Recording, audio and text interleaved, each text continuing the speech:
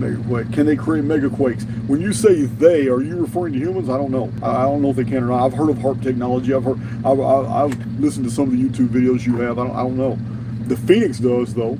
As a matter of fact, earthquakes and the sun going black are the two greatest common denominators of all Phoenix episodes.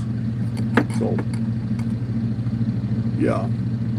And I mean, don't forget, when these Phoenix episodes occur, we have a lot of historical records showing that it was known. They did not catch people by surprise. In the Sumerian records, the Anunnaki had foreknowledge and they would not tell ordinary humans. They departed. This began the abandonment and shock period, 2647 BC. A period of 408 years to the Great Flood. A period of 408 years that's remembered by the Native Americans. They remember that 480 years, and they're still pretty sore about the gods leaving them behind. Now, it was this period that humans began the Nazca reliefs. They built effigies, geometrical effigies that hid in all kinds of mathematical relationships. Humans were pretty smart even then.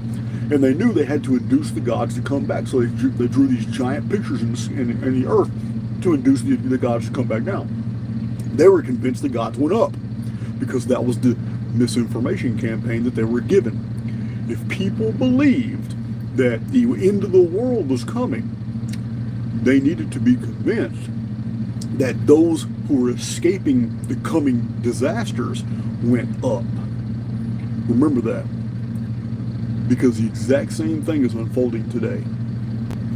They're going to do everything they can to make us believe that we are going up to hide from a coming cataclysm.